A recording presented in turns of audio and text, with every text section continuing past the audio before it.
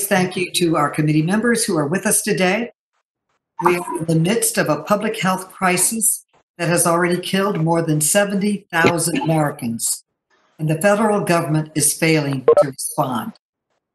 If we're going to meet the challenge of this moment, we must learn the lessons of history. The federal response to Hurricane Katrina under the leadership of Lieutenant General Honoré, once he was appointed by President George W. Bush to lead the Joint Taskforce, showed the importance of early preparedness, coordination, and strong federal leadership when catastrophe strikes. Instead of heeding this example, the current administration has had a shifting set of agencies and task forces responding to the coronavirus crisis. No single agency or person in charge. Unlike in Hurricane Katrina response, there is no central unified command to address the current crisis. Earlier this year, the White House announced a task force chaired by the Vice President. But the President and Vice President have recently given conflicting signals about whether it will continue. The FEMA administrator was initially left out of the task force, but weeks later, FEMA was named the lead agency for the federal response, only after this committee repeatedly pushed FEMA to testify before Congress, and FEMA Administrator Peter Gaynor agreed to brief the committee in March. Now, FEMA has indicated it may also play a reduced role. In the meantime, the federal government lost critical time to prepare for and respond to this crisis. Because there has not been a centralized federal procurement effort, states have largely been left to fend for themselves and bid against each other on the open market for critical testing supplies and personal protective equipment. This is absurd and unacceptable. Rather than address these problems, the president has claimed they don't exist. For example, on Tuesday, he said, quote, "We have the greatest testing in the world, and we have the most testing in the world," end quote. That is not true. Yet he has insisted on reopening the economy despite the risks. Simply put, we do not have enough testing, we do not have enough protective equipment, and we do not have an effective federal centralized response to these challenges. The administration is proclaiming mission accomplished while thousands of Americans are dying every day. The United States now has the highest number of coronavirus infections and deaths of any country in the world. And the pace of this horrific pandemic is not slowing down. Thank you again to Lieutenant General Honoré for being with us to share your experience and advice about how to improve the federal response to this crisis. And I will now turn this over to our distinguished ranking member, Heiss, for his brief opening remarks. Representative Heiss. Thank you, Madam Chairwoman. We appreciate it very much. And Lieutenant General Honoré, thank you for your lifelong service to our country, and we thank you for joining us this afternoon. Honestly, we're under different circumstances, but we appreciate you being here. Rather than returning to work and finding ways to help our country recover and reopen from this pandemic, my colleagues across the aisle are instead using the crisis to engage in political gamemanship.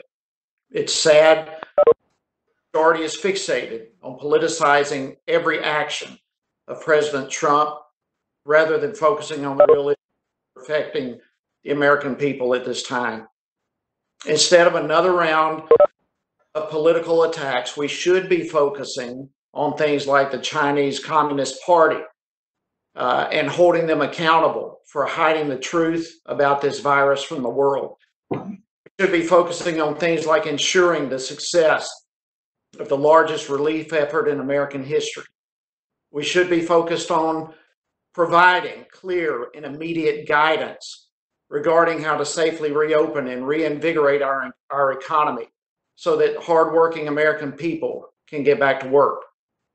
We sent you a letter about a week ago, Chair, requesting hearings regarding the Communist Party of China's devious propaganda efforts and the glaring shortcomings at the World Health Organization that you yourself admitted needs to be corrected.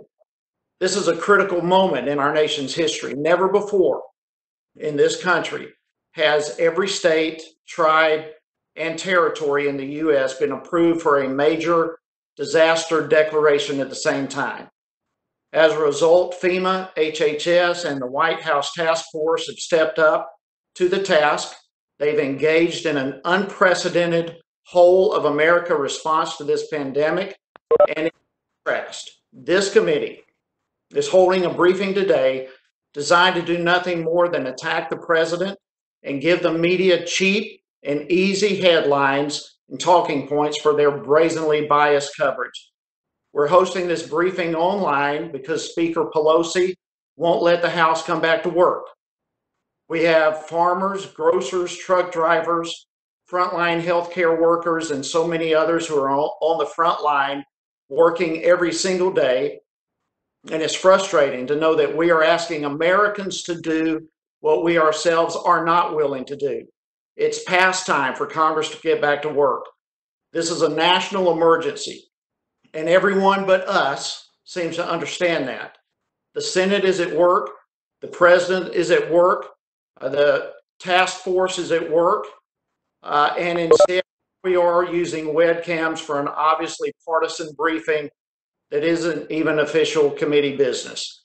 I hope the majority can move past these absurd, time-wasting political attacks and move on to conducting legitimate oversight so that the American people can know the truth. And with that, I'll yield back. Okay, now I'd like to introduce our honoree and our honored speaker today. Lieutenant General Honoré is a true American hero. He served for 37 years in the U.S. Army and led our nation's military response to several natural disasters, as well as the Space Shuttle Columbia tragedy and the D.C. sniper shootings. In 2005, after the Bush administration's initial response to Hurricane Katrina proved inadequate, General Honoré was appointed to lead a joint task force to coordinate the federal government's recovery efforts. General Honoré has rightfully received widespread acclaim for his lifetime of service to our country and for his leadership in times of crisis. We are truly honored to have you with us today, and I will now turn it over to you for your opening remarks. Thank you for coming. Thank you, ma'am. Thank you, Congress Lady Mahoney and Mr. Heights, for your comments and welcome. I must tell you, I don't have a lot of experience at doing these hearings, but I can recall one once I got back to Atlanta from Hurricane Katrina. And the week before I went up to the Senate for that hearing, a couple of federal agents showed up and downloaded my computer and took every email and text message I had sent through the entire experience. So I have some familiarity with the oversight of the legislative body, and but it ended up being a good experience because we got to tell our story, and it was documented by them having every email I sent over a 6-week period while leading Katrina. I retired in 2008, but I did not leave the space for which I thought our nation could consistently do better with from lessons from Katrina. And that is creating a culture of preparedness. While Katrina was a natural response, once I left the Army, I got into the lecture circuit. I've written 3 books, one of them Survival. How do we prepare for disasters, man-made and or natural? I then wrote a book called Leadership in the New Normal. That book focused primarily on situations like we're dealing with today, global events that can happen that threaten the security of our nation. And the last one is Don't Get Stuck on Stupid. Don't keep doing the same thing over if it's not working. And I wrote that after the 2017 hurricane season. So I've stayed engaged in this space of military support to civil authorities, as well as familiarity and stay current on the national response framework, which is used by the federal government to deal with all the known type and potential disasters that hit our country. And as we have dealt with that since 2000, I served on the Joint Staff as the principal officer from the chairman of the Joint Chiefs of Staff with military support to civil authority. I've been to those national security meetings as a deputy and sometimes as stand-in for the chairman dealing with strategic issues facing our nation in terms of security and with military support of the homeland. We participated in the work that was done to finish the work that under Presidential Decision 5 that stood up our Homeland Security and Department of Homeland Security, as well as Northern Command. So that's the extent of my experience, and I've just stayed engaged in this space and do about 20 to 30 speeches a year to governmental agencies and industry across the country. With that being said, what we are faced with here today is an unprecedented event in the history of our country, going back to the other last 100 years. 100 years ago, in 1918, we were struggling on the eve of going to war in World War I, and we were deploying troops to Europe that were suffering from what has been commonly called the influenza of 1918 or the Spanish flu. As far as a overview of where I think we are today, I gave my first interview as it was on 27 February on Fox News, and at that point in time, one of the talking points that day, based on the question, was we need to have unity of effort in our government, that everyone needs to work together, and that the federal government needed to support the states. I repeated that message again on 27 March with the emphasis on executing a national strategy for the logistics as well as for the testing equipment to test. And recently, the president and the White House, in conjunction with the task force, published a document on 19 March called The Opening Up of America Again. And my concern, again, remains that in that document, it states that the federal government is the last resort for supply that support testing and PPE. And that is the problem I have today as I see a shortfall in the government's plan and execution, that the federal government has not taken ownership of the requirement to provide PPE as well as test, trace, and contact supplies to the state. In this document, it shows that the federal government is the last source of those supplies, and that needs to be fixed. And the other observation I have is that we have not optimized the Defense Production Act. I appreciate this opportunity to speak with you, and I look forward to engaging in your dialogue.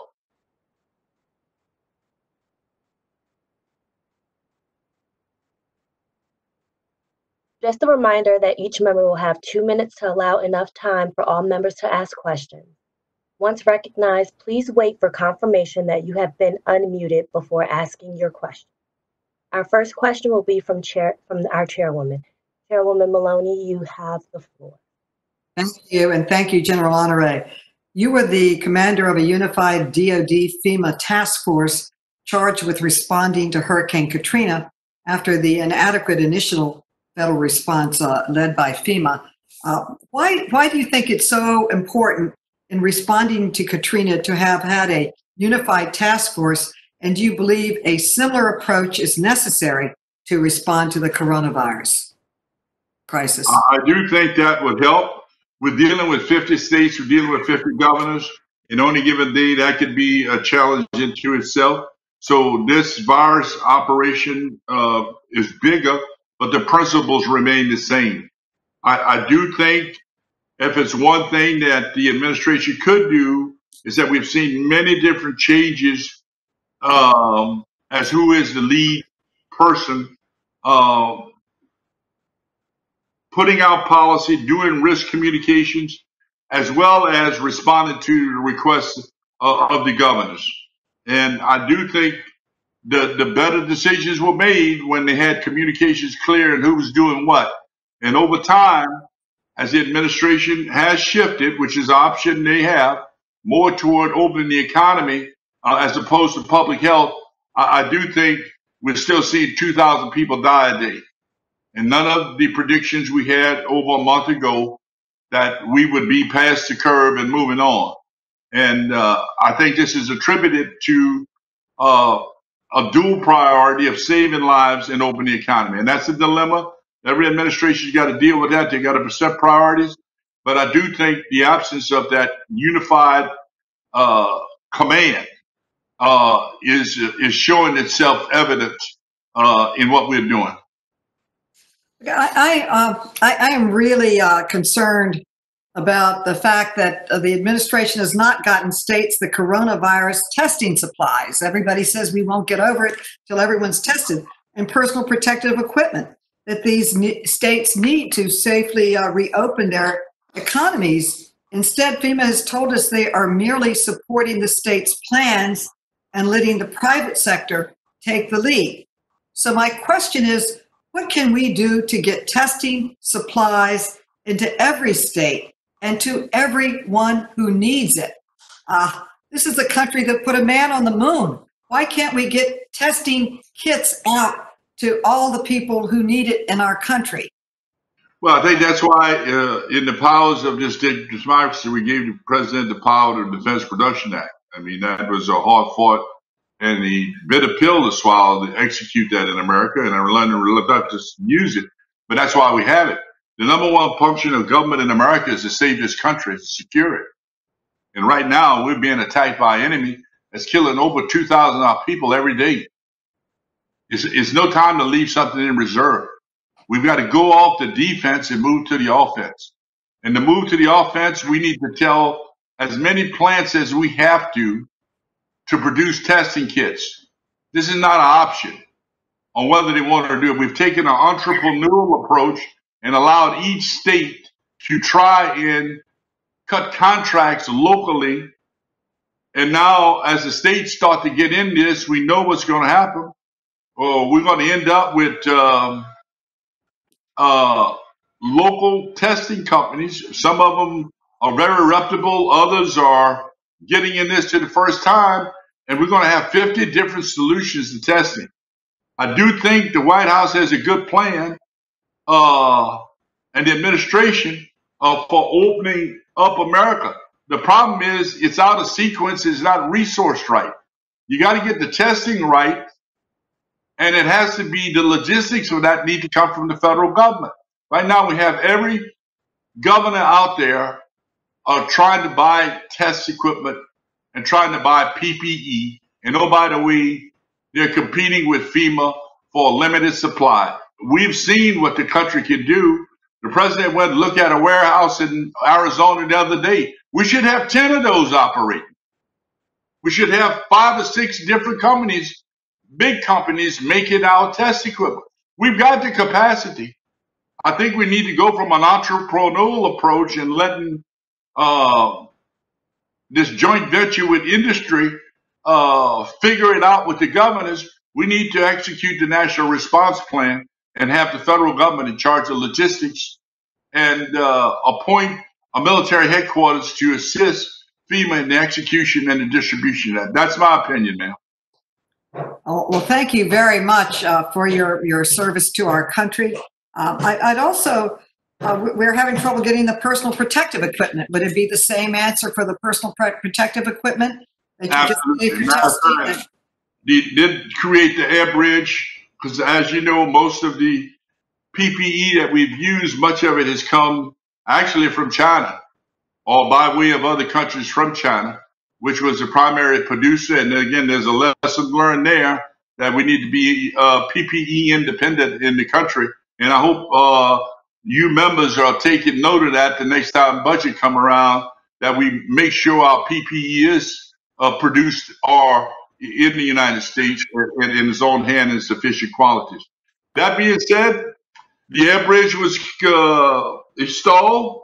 Then one day at the one of the updates, we got an admiral came up, one of my fellow officers, and said, we're flying it in, and we give some of it to the people who order it, the governors and the cities, and the other part we give to private industry to sell. I've never heard of that technique used before in all of government, and I don't think it's worked, and it's costing the federal government twice, because on one hand, FEMA is giving the governors money to buy PPE, and on the other hand, they're having to go out with local PPE distributors and compete for them for the same product. So this is going to be something else to audit. I don't know how they're going to audit this thing when they see a governor pay $7 for a mask in some cases, and then you've got private companies selling them for $6.99. This is going to be a mess, and this is something you members of the Congress are going to have to put some rules in to make sure this doesn't happen again, because we don't want to repeat on that. I think everybody's working hard, but this is not working with a unity of effort. The federal government needs to be in charge of logistics. We do this well every day. The United States government does logistics globally. We have large aircraft. We have military logistics units. We have something called the Defense Logistics Agency. We have the Army Materiel Command. We have the Air Force. We know how to do this. But I think this experiment with the private industry is one that I don't want to see repeated again. Thank you so much for your insight and your comments and your life's work. And I yield back to the next question. Next, we will have Representative Heiss. Representative Heiss, you are unmuted to ask a question. Thank you very much. And again, General, we appreciate you being here today. Listen, how important is it to have accurate information when we're dealing with a national emergency? Well, so that is significant. And to have the right numbers and to know, the way, particularly when we're dealing with, if I may use this pandemic as an example, we want to be on the offense. And when we hear an epidemic strike, we want to deploy there. We want to get early information from the host nation. Hopefully we have access. Most of the time we do. If we don't, we work with the World Health Organization. But it is very important to have accurate information. If you don't have accurate information, you're shooting at the wrong target and you're shooting late. So when China propagated false information in an attempt to cover up this pandemic, it really hindered the president and our agencies from responding because they didn't have accurate information to know what they were dealing with, right? I think that's a fair observation.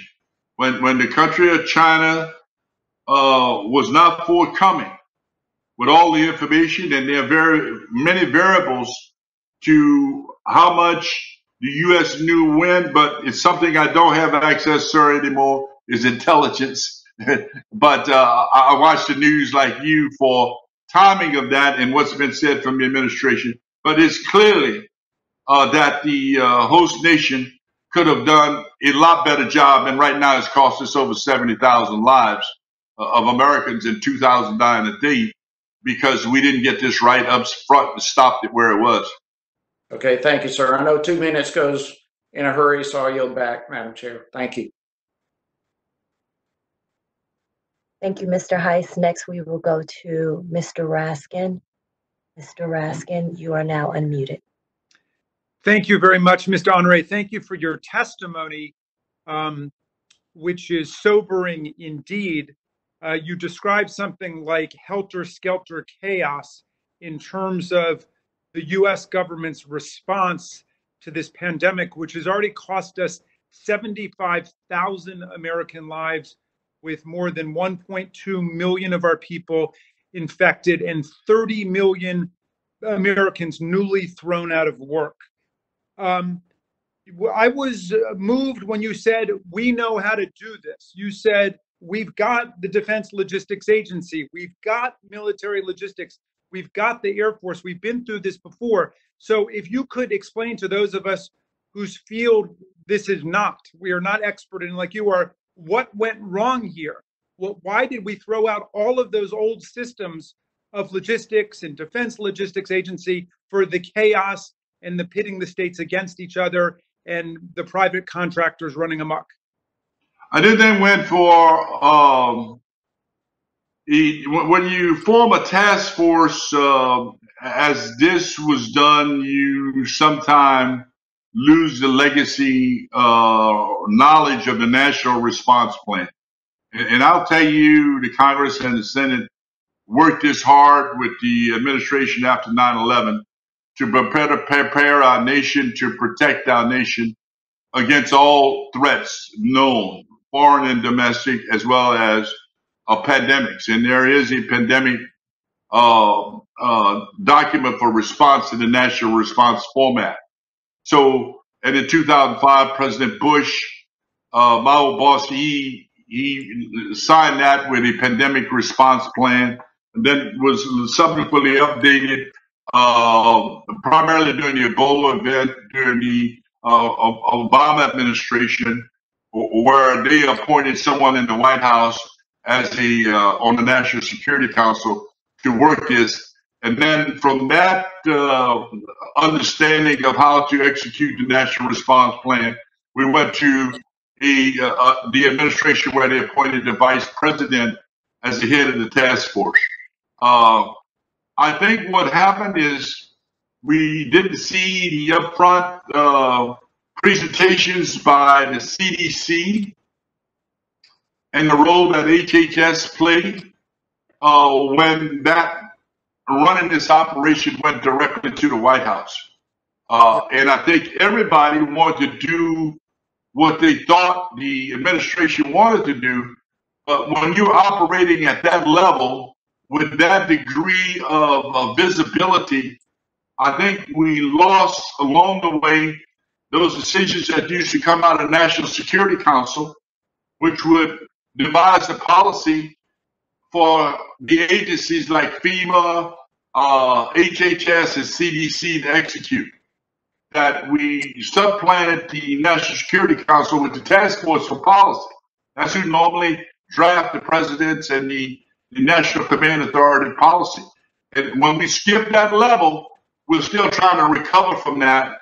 And when it went back to FEMA sometime in March to execute the logistics portion of this, we still have not gotten this thing synchronized. Well, Mr. Honoré, know that they can call and get what they need. I'm sorry for a long answer. No, not at all. Just let me close with this then. The president has said we are at war with the virus. Do you believe that the U.S. government has a plan to win this war? Do you think we're winning it now? I can't say we're winning when we have friends and loved ones and fellow citizens dying at a rate of 2,000 a day, and that number could double in the next 30 days. We're not winning. We're surviving. Do we have a plan? I think we have to go on the offense. And the key to any major campaign like this is you have to dominate the battlefield with logistics and with people to execute test, contain, track and trace.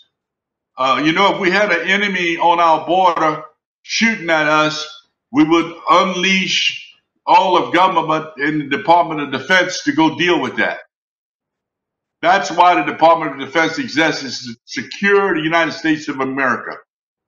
And they're there. We got the great National Guard working in every state. But if I had 20 minutes with the president, we would scope this thing out and go back into the National Response Plan, put it back on keel, put a 4-star general or admiral that's in command to be in charge of distributing the PPE and acquiring the PPE and working with HHS, using the Defense Production Act to produce testing where we could test every American at least twice in the next 12 months. Well, I appreciate that very much. And Madam Chair, I'll just close by saying this is why I support the Reopen America Act, because it attempts to do precisely what Mr. Honoré is talking about, which is to mobilize the machinery of the federal government to coordinate the logistics, to stop pitting the states against each other, and to develop the national plan we need to win this war and to execute a real strategy. I yield back, and I thank you very much.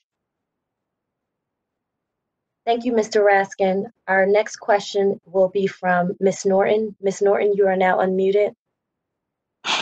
Thank you very much, and I hope you can hear me. Yes, ma'am.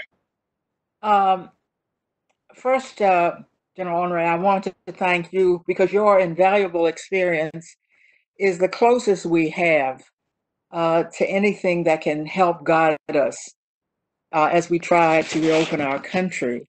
Now, I note that throughout the United States, we have states appearing to be on their own.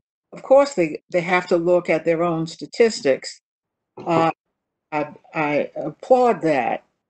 But I wonder if you have had an opportunity to look at the few other countries that are beginning to open and what they did that we are not doing that we could ourselves use as a guide, given the fact that there are a few countries ahead of us and beginning to successfully open. I appreciate your views on that. Well, thank you for that question. Thank you for help leading our country and the things that you do, ma'am. I would say this. I've spent time in Korea and I watched the Korea model very, very close. They were decisive, they were deliberate, and they went on the attack. They went on the offense immediately. They went into mitigation measures and told people to stay home, literally off the street. And they closed everything down other than supply chain where people could get food. They went quickly to electronic tracing of people. They went quickly to within hours if somebody came in contact and been notified that they were positive. Within minutes, the people at that person who came positive were contacted and told to go to an isolation. I think the Korean model, a little country about the size of Kentucky that I've spent 4 years of my life in, all of the great things we work with them on practicing in warfare and survival and using technology, they got it. And that would be one of the models that I know can work because we've seen it work. And I've followed that particular response very close. I think that would be a good model. And they have mastered the part about testing. Is it too late for any of the states to follow that model now, given how deep our own crisis is? Or do you think that states could, in fact, align with that model, regardless of what the federal government is doing, and begin to open based on that model and, of course, on the CDC guidelines? Well, I think to execute the Korean model as it was done, we would have to really get more buy-in from the American people in terms of stay at home. Because the Koreans did that, there was unity there. And we're a bigger country, which makes it more dynamic, and we're a more polarized country in many ways. But the Korean model worked. Governors, if they're looking for how to do testing, there's certainly things that certainly can be replicated here. But we would need the Defense Production Act, and we need the federal government to take ownership of testing, supplies, and PPE, and then put a sign at headquarters that address the American people daily about what's the status of those supplies, when the testing is going to happen, and strictly deal with the updates and lessons learned on what people need to know, the public, on how to keep themselves alive and how they can help their government solve this problem. Because unless the American people buy into this, we will not defeat this enemy. I'm just telling you right now. And we seem to be having just the opposite. They're buying into opening up and very, very, very frustrated about being shut in. So thank you, Madam Chair, and I yield back. Thank you, Ms. Norton. Just before we go to the next question, I just want to remind everyone about the raise hand feature that's located under the participants panel, or you can email our staff directly on the thread that was sent around to staff to ask a question. or directly in the chat. Next, we will go to Ms. Wasserman Schultz. Ms. Wasserman Schultz, you are now unmuted. Thank you so much, and General Honoré, thank you for your service to our nation. And as a representative from a state that also got hit by Hurricane Katrina, I want to thank you for quarterbacking the aftermath of that effort. And my question is in that vein, being from a state that is smack at the front of Hurricane Alley, and with hurricane season beginning in less than a month, with the challenges that we've seen FEMA deal with PPEs and the supplies necessary, both in terms of moving them around and making sure they are distributed in an organized way that ensures that those who need those supplies and resources can get them. In hurricane season, in the aftermath of a hurricane, we're only dealing with usually a smaller part of the country, and everybody else in the country is proceeding as normal. This is the entire country that is faced with this, and we are going to be dealing with COVID-19 for likely a year, and we could have spikes as we reopen. We likely will. So my question is, do you see, and I realize you don't have inside information, but in your experience, is FEMA ready to both manage the aftermath of what is now predicted, that just came out this week, to be a unusually active hurricane season, and I certainly hope that's not accurate, as well as the response that they will need to continuously be engaged in to COVID-19? Thanks for that question. In 2017, we had a unprecedented event, and that was 4 hurricanes over back-to-back: Harvey, Irma, Right. and Maria. Those hurricanes came in and they overwhelmed the system. FEMA wasn't designed to deal with that many, and we saw what happened. As a result of that, we're still cleaning up efforts in Harvey. Those houses in Houston under the HUD program still hadn't been rebuilt. In the Virgin Islands, phase 1 of FEMA recovery still contractors hadn't been paid. And that's being handled by FEMA Region 2 out of New York. And the same thing in Puerto Rico.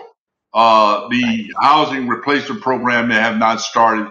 And those hurricanes happened in 2017. I do think we have added something else to the plate that's going to challenge FEMA's ability to deal with an active hurricane season. Now is the time for the National Security Council to reorganize how we're going to deal with hurricane season, because it's coming. And when we have a hurricane bearing down on a place like Miami or Jacksonville or New Orleans or Houston, we can't ask that same organization to be there to back up the governors. We need to reorganize and use our backup plan is to use the military. That's why we've got it, to have full pay, and I hope members of Congress will support that, full pay and allowances so every governor can use all the National Guard they need to use. Right now, their limitation is Title 32 money. So the Guard need to be fully up, ready to respond inside the state without having to work, and pre-position the supplies in each state along the coast based on that, and pre-position the federal helicopters and medical capacities to go help those states, because we're going to see a hurricane season like we never saw before, man. How do we do sheltering? How are we going to adjust our sheltering plan? Right. How are we going to adjust our evacuation route? How are we going to adjust when one governor said, no, y'all had a lot of COVID down there and you can't come to my state, or you can't stop in it, or you've got to go into isolation? So what I would say, you lawmakers have a lot of work to do to get this sorted out, because it's going to be up to y'all working this with the executive branch and the agencies on how we're going to really be prepared for hurricane season next month. Thank you. I certainly hope they're ready. I'm going to start asking questions of them directly as well. Thank you so much, General. I yield back, Madam Chair.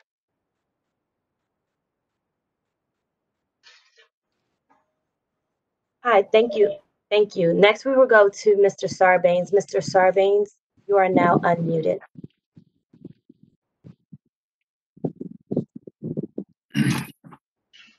Can you hear me? Yes, sir. General, thanks very much for your briefing us today. My question is, obviously, this is the Committee on Oversight and Reform. So, going forward, our challenge is to figure out how to do oversight, both with respect to the response, the health response, how the economic relief assistance is going out the door. But increasingly, with each day, the oversight is going to be focused on the recovery dimension of this, the reopening piece of it, which is, as we've already discussed, it's uneven across the country. That makes it difficult for people, I think, to absorb guidance in a way that results in a consistent set of best practices. So we're going to have to wrestle with that. Can you give us your advice as we do the oversight? Where should we turn to get the data, to ask the right questions? Where should we be looking? Obviously there's federal agencies, and that's an important place for us to turn and get testimony and get, information and so forth, and we'll do that. But if you were if you were guiding us on how to pull together the best picture in order to do our oversight, where else would you ask us to turn? Would you say go to these governors? Go to the governor of a big state and go to the governor of a small state. Would you say here are the 5 or 6 large nonprofit NGO organizations that are operating on the front lines, and you should tap into them in order to get a picture? Would you recommend that we go to unions, for example, that represent workers that are in these frontline positions and get their input? How do we get around a lot of the noise and get to the places where we can get the most accurate information or warnings about what's happening in terms of the response, in terms of the recovery, in terms of the reopening? So if you could maybe just describe some of the categories of data sources that your experience suggests are a good place, a good resource for us, that I think could be very helpful to us as we move forward. Thank you, sir. I must qualify and said my experience in dealing with that level of response was the beginning of the response to Hurricane Katrina. I must tell you this, I know cities and states are hurting. 10 days into Katrina, man Nagin, who came to me and he said, General, I need to make payroll next week and we don't have any money. And I looked at him and I said, what do you mean you don't have any money? He said, well, all our businesses are closed. We stopped collecting tax.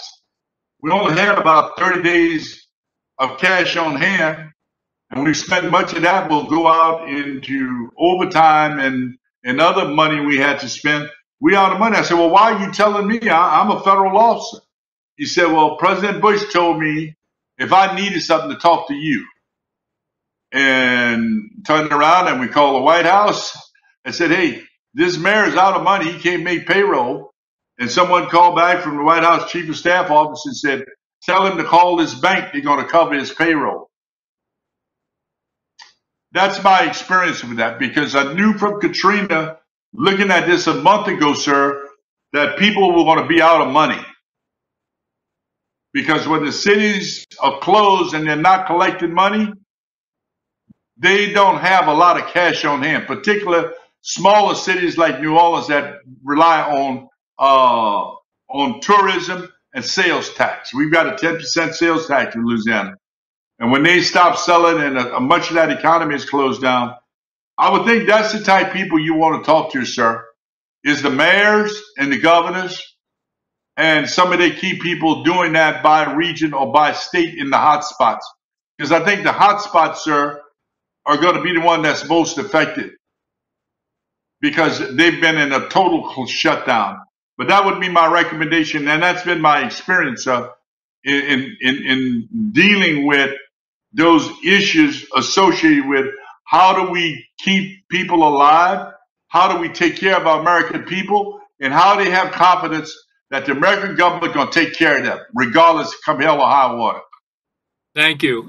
Madam Chair, I'll yield back, but I just would ask maybe that we, as a committee, think about what those sets of data points could be so that as we move forward, we're coming back to some consistent sources which will allow us to measure progress or frustrations. And I think that can include elected officials like mayors and governors, but I think if we could find, 6 or 7 nonprofits or NGOs, organizations that are working in various spaces, and get a read from them on what's happening, in a sense, on the front lines of the reopening, the response and the reopening, so that we can come back to them periodically and judge whether, what's happened in between.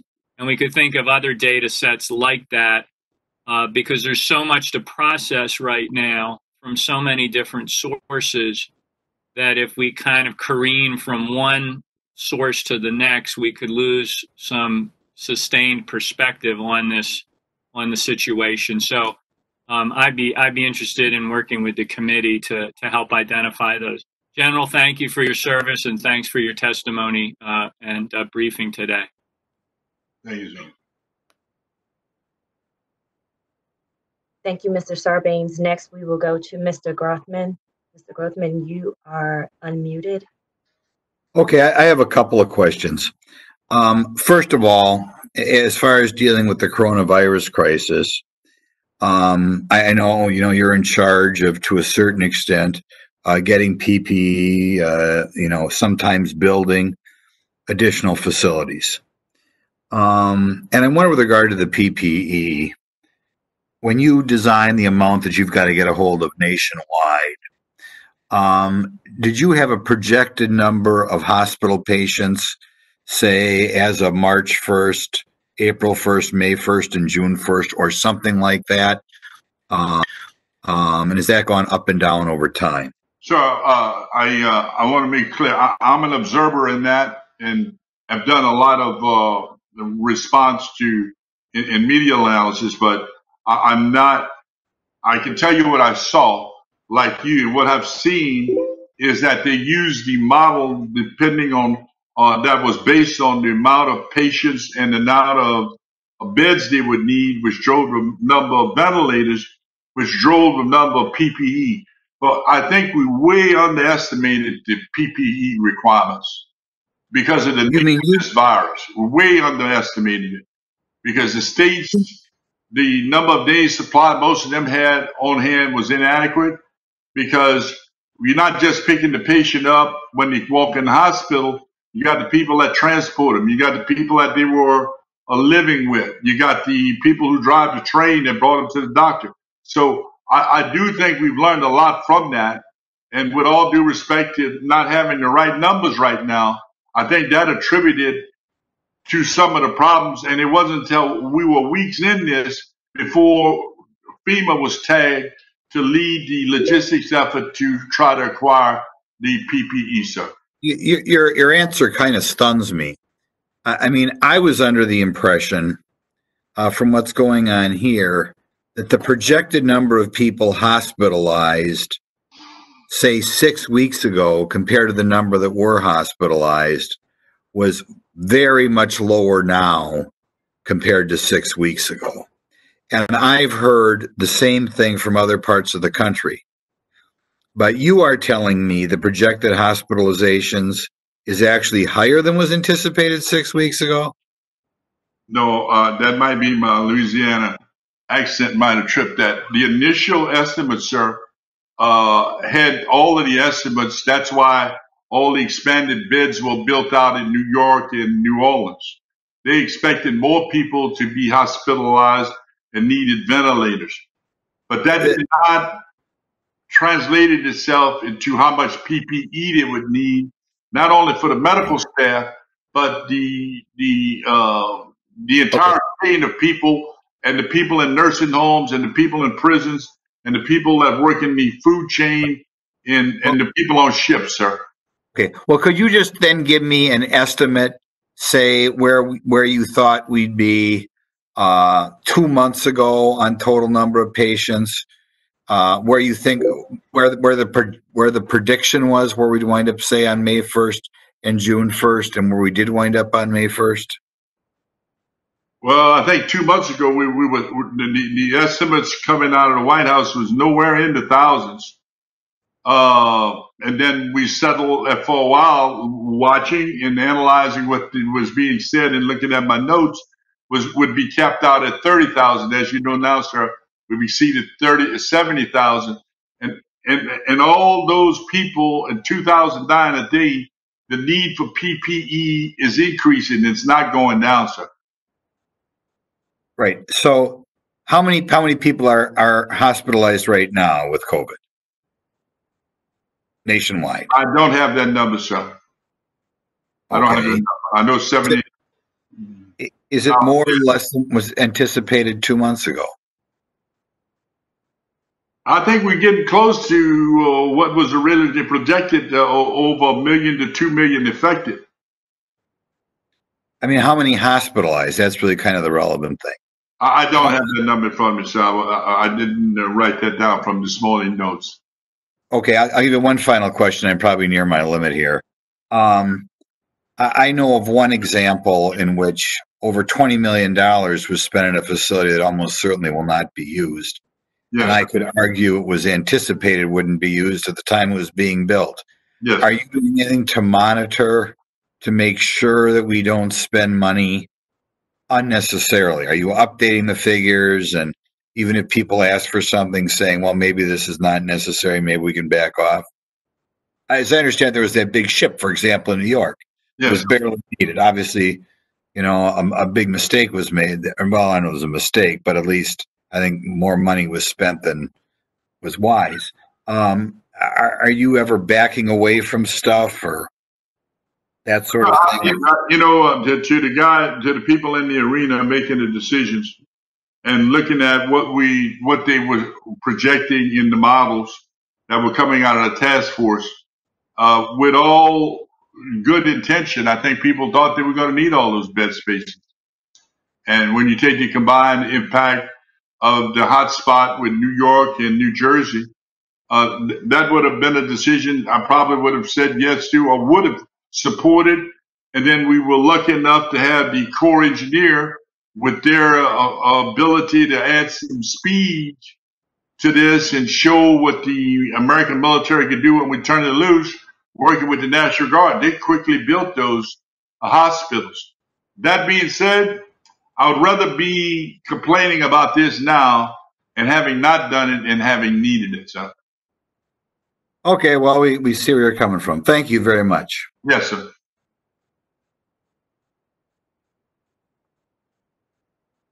Thank you, Mr. Grothman. Next, we will go to thank you for having me. Mr. Lynch, you are now unmuted. Thank you very much. General, I did have an opportunity, I've been in Congress for a while, I did have an opportunity to observe your response down at Katrina, landed on the Harry S. Truman, and just want to thank you for the great job that you did and the leadership that you've shown. One of the problems that I see here is that when you look at FEMA's mission statements and what we've all understood their role to be, their mission statement says that they will take a lead role in protecting the American people and in developing a comprehensive response to those hazards to which they are faced.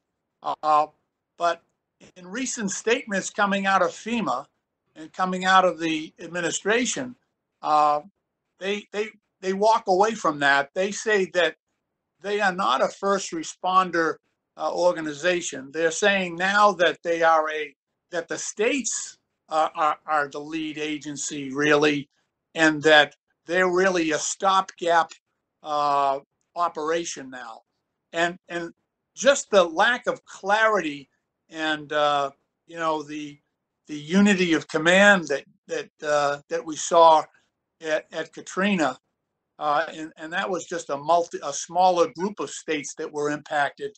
How do we reconcile that? And is that lack of clarity? Do you think that that's a factor in the inability of FEMA to anticipate the you know the amount of PPE, the amount of testing? Has that I don't know, mission drift, I would call it. They were perceived by a lot of us because of their history as being a lead agency here. Now they seem to have abdicated that responsibility and are pushing it on the states to handle in a situation where this contagion does not respect state borders. And so many of our governors are at a loss to try to control what is outside of their borders. So if you could just speak to that. And again, I really do appreciate your extensive length of service and the excellence that you've shown in your own performance and your own responsibility. So I'll yield back with that. Thank you. Yes, I think, and I'll do this as quickly as I can. You know, prior to the organization of the Department of Homeland Security, FEMA was an agency that responded almost directly to the president. So when something happened, it wasn't, well, call over the director of the Administrative Homeland Security and let's see what FEMA can do. It was a direct response between the president and those governors on what was needed. And when Homeland Security was organized, they were, and me being one of them, were in the government, as well as I'm sure members of Congress questioned, should we put FEMA in with Homeland Security? Because now we've got an agency that's responsible for national security of the country, the borders, the CB, Customs and Border Patrol, all sorts of organizations in Homeland Security, and what impact that would have on FEMA's priority to be able to, in statute, as a federal agency, to act independently and to save lives. And many of us can look with some concern that over the years, it's just another agency in Homeland Security. And I do think over the years, throughout the Obama administration, there was a movement to remind people after Katrina that we are not a 911. It's the governors got this. And we support the governors, and the governors are in charge. Well, okay, people who make that argument, what happened when the governor and his staff are survivors, which was the case in New Orleans? When the government, the local government in the state doesn't have the ability to respond. And we can't wait for you to get there. The inherent responsibility under the Stafford Act was to save lives. And we did make some improvements after Katrina in that they pre-deployed toward disasters without anybody asking. They learned that lesson. But since then, there's been an attitude by many, and FEMA has supervised probably over a dozen committees in the Congress supervised them. There's been one more toward we resource, the states manage, and the cities and counties execute. I think we're missing something there, and I hope as y'all take a look at a review, we're asking them to do too much inside another agency as opposed to being independent and directly responding to the president without waiting for the governors to ask for help, that they are offering help. That is their job. That's why they were created.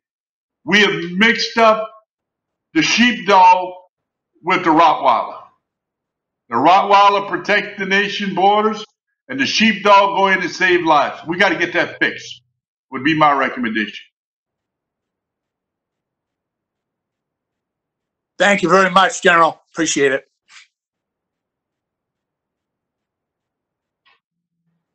Thank you, Mr. Lynch. Next, we will go to Ms. Tlaib. Ms. Tlaib, you are now unmuted. Thank you so much, and thank you, Chairwoman Maloney, for helping coordinate the continuation of the work of the committee. I sincerely appreciate it.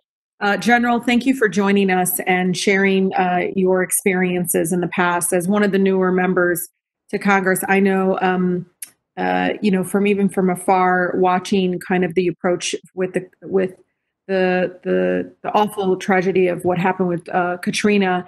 I could see that, it involved a lot of coordination, but also dealing with a lot of broken systems. And so, my question to you is, I represent a very diverse district in that I have very, very small local communities, a township. Some population of some of my cities are, less than 10,000 people. And one of the things that I've been hearing, is this outcry of, many of the first responders getting confirmed for COVID-19. The fact that it's now drained, as you had talked when my colleague, Congressman Sarbanes had mentioned, you had talked about the fact that, many of them were tapping into resources they didn't have.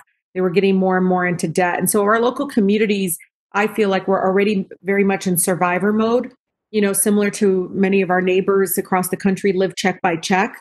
That's the majority of our neighbors. I don't care what district you're from. Most of the people we represent are living check by check. And so for a lot of my local communities, they want to see FEMA increase their reimbursement rate.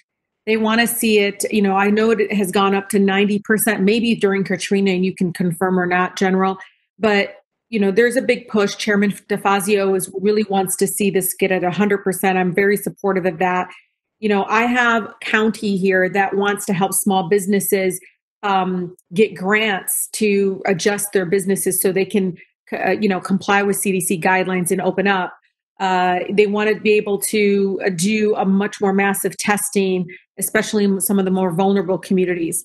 And I feel very strongly that we as the federal government should be a partner and get them a reimbursement rate of 100%. And I want to hear from you in regards to that. And I have another question if I have time.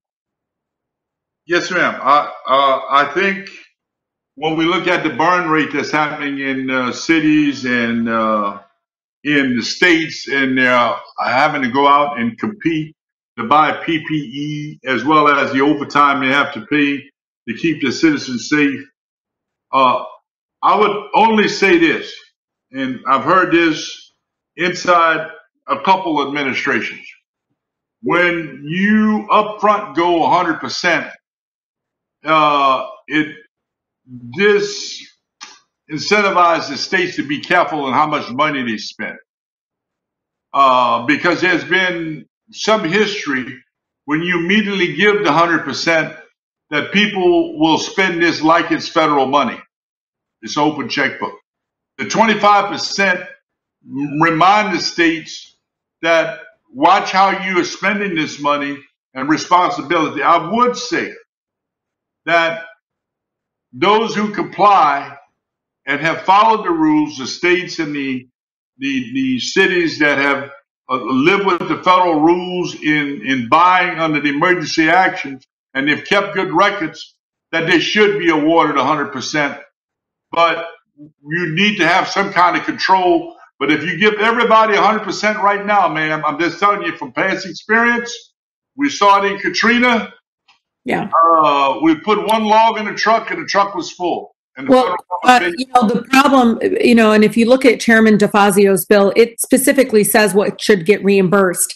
This kind of notion that we're not having a global pandemic right now, where 70,000 of our fellow, our neighbors across the country have died from it, and I think it's 1.2 million have gotten this. This is a huge crisis, and I understand we're always talking about fraud, we're always talking about all these things, but at the same time, I have cities right now that are going to probably go bankrupt no fault of their own. Again, they're in survivor mode. Why?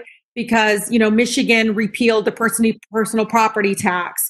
They've changed revenue sharing where they cut them back 40%. So again, they already are at the bare minimum, right? And so, and then they get hit with the global pandemic that they were not prepared for. And so, General, even if it's 95.5%, whatever it is, but that's our responsibility as the federal government to oversee whether or not we should reimburse anybody, right? Like corporations, for instance. You're right. General, we don't do the same standard with corporations. We do the bailouts. Do we say to them, did you keep the employees? Because we just bailed out an airline that just laid off their employees. The whole point of bailing them out was so they can keep people working, right?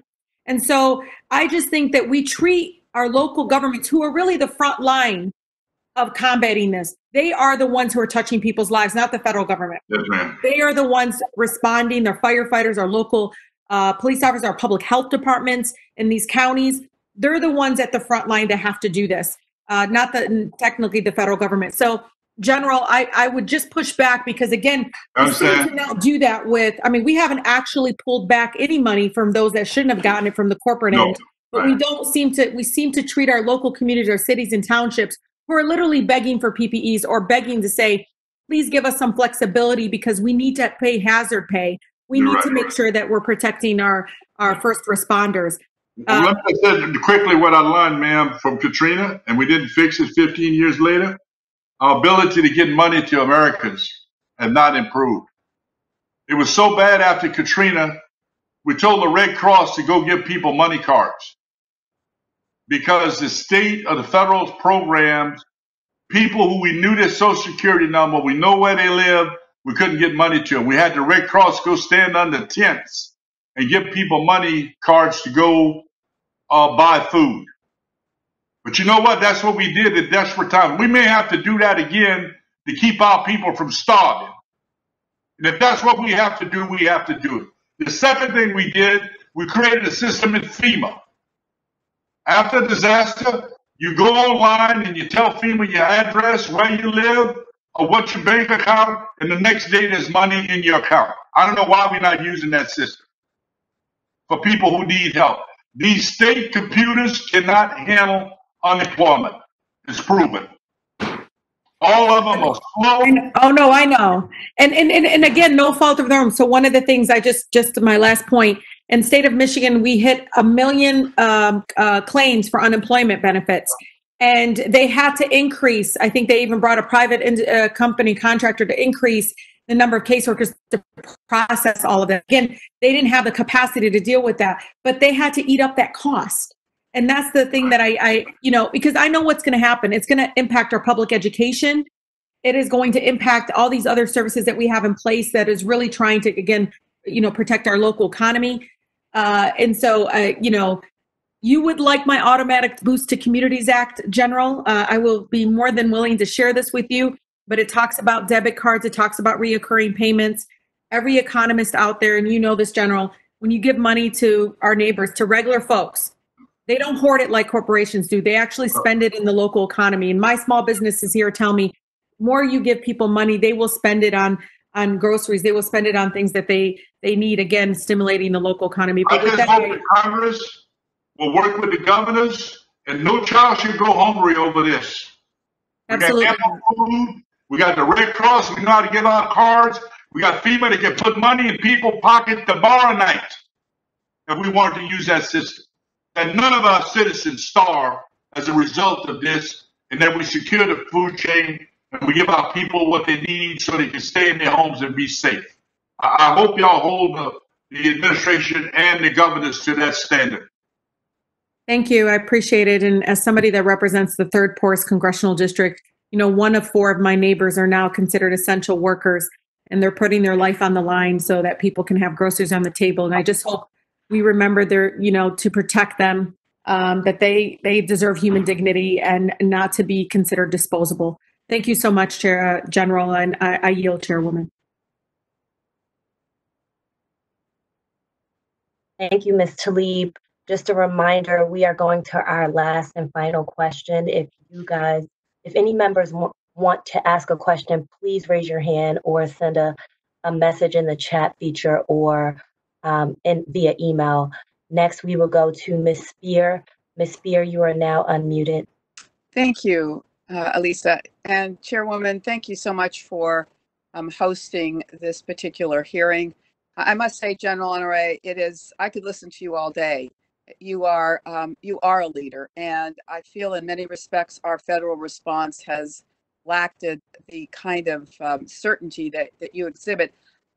A couple of clarifications. You were asked by Congressman Lynch about FEMA. Now, based on what we're hearing, the National Response Coordination Center has been what they have been in charge of, and now it's actually recusing itself as the lead agency and looking at giving it to the Department of Health and Human Services. Do you think that's a good idea? Well, we do have plans. I would suggest y'all have to download the National Response Plan dealing with pandemics, and it's recently been updated. You will see that as a responsibility of FEMA, resourcing those things and testing and requesting help from other agencies and recording and providing money for dealing with the pandemic. And that's a lead by HHS with FEMA providing the life support and supplies and stuff that's needed, as well as funding through for any DOD requirements that are needed. But that plan exists. It's written. They have not necessarily followed it that way because I think the impact of creating the task force overrode what would normally would have happened with HHS, CDC dealing with the pandemic in itself, and HHS dealing with the public health, and FEMA providing the national assets that's needed to support the governors. So thank you for that answer. The Defense Production Act, as we look at the last 2.5 months, we now recognize that probably our greatest failing, besides the lack of testing, is not having the proper PPE. And frankly, without the proper PPE, you can't do the testing. And the need for PPE is going to continue for months, maybe for years. So from my perspective, and I'd like your comment, the president invoked the Defense Production Act in name only, with the exception of asking General Motors to build ventilators. The PPE that is so desperately needed, the masks, the gowns, the swabs, that hasn't really been invoked for those purposes. So if we were to do this over, what would you be counseling the president to do? Matter of fact, it need to be counseled today to use the Defense Production Act. It's still not too late. We're going to be dealing with this for months to come, maybe a couple more seasons through next year, with 2,000 people dying a day to an unforeseeable future. You need to use it tonight and lean on some of these companies that have volunteered. Now, Honeywell volunteered. Good for them. We need to tell them how many we need them to produce and when. And we need to tell other companies to full garments how many we need to produce and when. That needs to happen today. Every day we delay waiting on PPE to fly in from China and India and Turkey and Italy, more of our people are going to die unnecessarily. I hate to say it that way, but we're wasting daylight. So we need to use that act today, and I hope somebody from his team is listening. We need to produce the PPE and the testing, and we need to use the Defense Production Act now. These companies have not stepped up as they originally proclaimed. It's not happening. We can't wait on Walmart to come up with PPE. That's a crying damn shame when we got Defense Logistics Agency, know where to order it, how to pay for it, and how to get it where we need it. So would you agree that the Defense Production Act was basically invoked in name only? I think it was selectively used because there was an attempt to try and use the private sector. Over the last couple administration, when something happened, all the CEOs fly up. You saw them fly up in the jets when the car industry was going. You saw them fly down when the banking was closed, and they became a part of the solution. That is not their job. It's the National Security Council job to come up with the response and the policies for the president, not the people who helped create it. The same people who sent all our production overseas, we're asking them to come in and volunteer to solve the problem. That's a shame. That shouldn't happen that way. And I hope the president tonight, before he go to bed, will sign the National Production Act that will create the testing and the kits that's needed, as well as the PPE produced in America by American companies, put American people to work. We got towns here in Louisiana that can use it. Most of our oil field is closed. We know how to make stuff. We got the Michoud plant in New Orleans. We got plants in Atlanta and Texas that can build this stuff. Tell them to do it and let's get it done, Mr. President. Thank you very much, and thank you for your extraordinary service to our country. I yield back, Madam Chair. Thank you, Ms. Spear. And now we will give the floor back to Ms. Maloney for her closing statement. I just want to say, General, I like your leadership style. I think your plan sounds a lot more efficient, effective, and equitable than what we've been laboring under. And I hope that in this war against the coronavirus, which has already killed more people than died in the Vietnam War, it is, as you said, a war, and we should use every resource to combat it. Microbes are killing more people than any missile, and we don't see the end of it. We don't see the end of it until we get the testing that we need. And I hope that this Congress can become unified and determined to use the National Production Act to produce all of the tests that we need and all of the PPE we need right here in America. I hope we can work together to make that happen. I hope, I am from New York, that it is at the center of the crisis. A third of the people that have died and that are suffering under the disease come from my city and my state. And it is, what can I say? It's too much death that could be prevented if we got the testing out there. Every country tells us if you're going to get over it, particularly Germany, South Korea, those that have managed to get back to whatever the new normal is, had to conquer the testing first, the PPE first, before you could move forward. And we need to do that. I hope that out of this hearing, we can have a joint push to make it in America and use the Defense Production Act the way it was framed to be used in times of war, which we're in. This virus is killing more people. By the end of it, it'll probably kill more people than all of our wars combined. So it is a danger, and we need to react on it today. And I can't thank you enough, General, for your service at Katrina and every other place, and for being with us today. And I hope people hear your words of wisdom. I certainly did. And I want to thank you for your time and your generosity of spirit to spend your time with us and your advice and your wisdom. We should follow it. Thank you, and I yield back. Thank you for your unity of effort, you and your colleagues there on both sides. And I wish y'all have good success in solving these issues of providing the PPE and the testing we need for our nation, as well as making sure none of our citizens go hungry. If we have to tell the Red Cross to go issue cards on the corner, that's what we do. We cannot go back to the Depression where people are standing in line for a plate of food. We need to make sure our people are taken care of. And I hope members of Congress will put the spotlight on that and make sure that our people have food and housing, because this could come down if we continue this slippery slope. Well, we'll start looking like a third world country. We got to stop acting like one. Thank you, Chairwoman. We have one more question from Mr. Raskin. Mr. Raskin, you are now unmuted. Well, I just want to thank General Honoré for his extraordinary service and for his plain spokenness. And I hope the whole nation will listen at this point. We need to have coordinated logistics through the national government of the United States. And as I was listening to General Honoré, I was reflecting, it's like we've been taken back to the Articles of Confederation. Before we had a constitution, it was every state for itself. All the states were fighting against each other for material and logistics, and that's why we had a constitution. And as the general just said, let's act like a first-class democratic country. Let's not become a failed state. I yield back.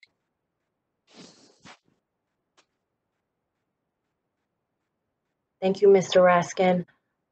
This concludes our question and answer period. Ms. Maloney, the floor is back open to you. Thank the general enough, and I think we should act on his advice and his direction.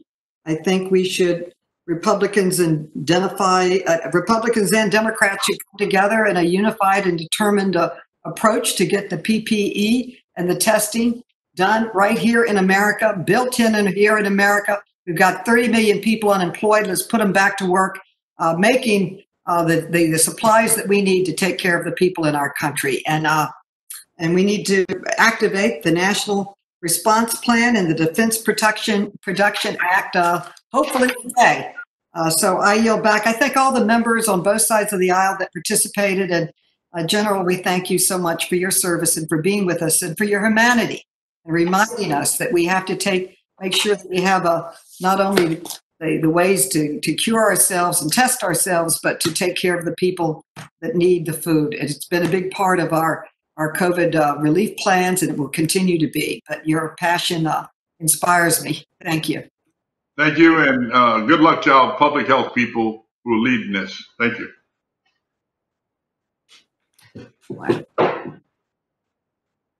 Thank you all. This concludes our briefing.